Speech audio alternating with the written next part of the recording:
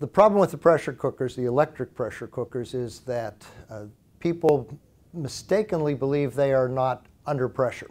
They go to open it and it's supposed to have a safety interlock, so it can't be opened.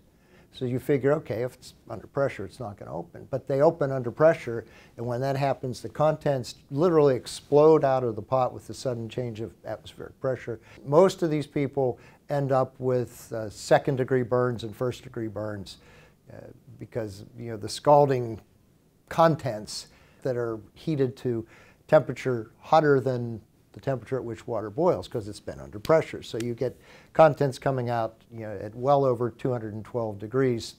I had originally only found this with one company, the Instant Pot, but now I have found clients in various parts of the country that have pressure cookers made by other companies that are having a similar experience. We can hold them liable for the injuries that they caused. Some people, go through a lot of pain with this, obviously.